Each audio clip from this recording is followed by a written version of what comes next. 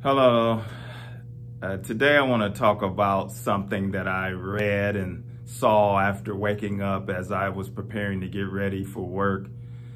And it's very disturbing. I'm in a Liberty University alumni. I received my bachelor's there in religion and Christian counseling. And great college, great education,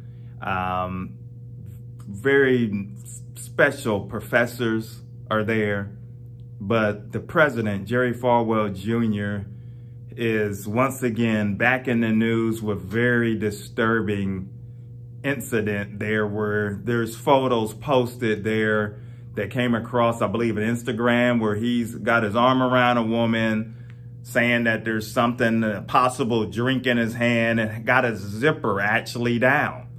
Now, why am I making a video about this? For those of you that's followed this channel, or if you haven't followed this channel, my channel is about evangelism and reaching those that are lost for Christ. And it's about exposing Satan and for who he is and his devices. And I'm making this because I was just thinking about where we can be a stumbling block. The Bible tells us not to be a stumbling block. You don't want to trip somebody up that's weaker. You don't want to, in other words, those that are lost out there that maybe are seeking God or wanting to know more about God or new into the Christian realm and just now learning about God. You don't want to be responsible for tripping them up and discouraging them from their Christian walk. You don't want to do that. Jesus told us to let our light shine so that, we can glorify God in heaven. We are to do that as Christians. And it is shameful.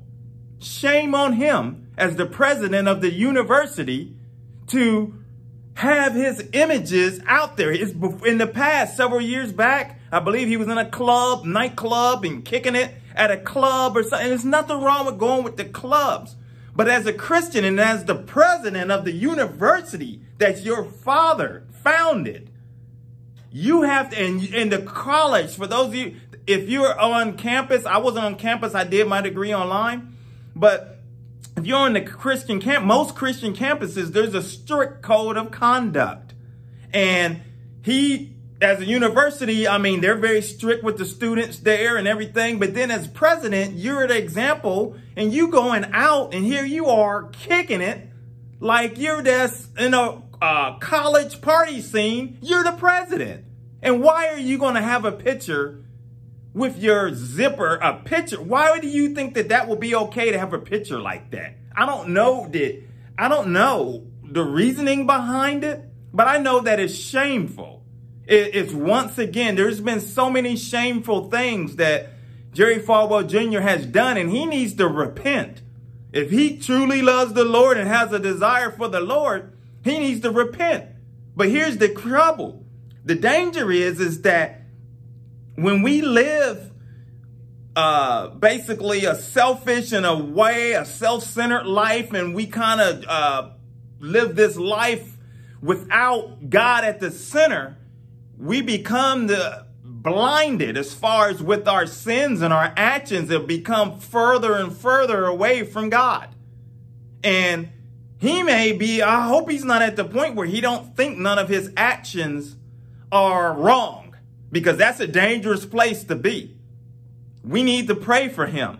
Pray for the professors that's at the university. Pray for the students that go there, because this is not good. This is what I always talk about, as far as me always being a minister. I remember early on and seeing other ministers and everyone wanting to be a minister, wanting to be a pastor in the limelight. And then I knew of a young pastor that got a pastor at 21 years old, and he was smoking weed because this girl I was dating at the time, she was best friends with his girlfriend, and he was beating on her. And it was this all kind of craziness going on. He eventually ended up going to jail for accusation of messing around with a 9-year-old child. And Coming to find out he didn't do it, but the circle he had surrounded himself to, and it humbled him. Now he's on, many years later, he's on track now. But this is the kind of thing that can happen. You could become blinded and find yourself way off course. And as Christians, we are not to give the image supply an image and live in a way that we trip people up or have people look at us as, yeah, look at that hypocrites. You guys are fools. Well, I don't want no part of Jesus in your religion. Look at you. You're no better than what I am. Matter of fact, you guys are worse. So that's why I wanted to make this message really quick is that just we have to pray for those because we are in these last days, and it's very important that we get God's word out there, that we cannot be living a life to where we trip somebody up and become that stumbling block, or that our light is not shining and that we have people that are turning away and not wanting to be part of Christ.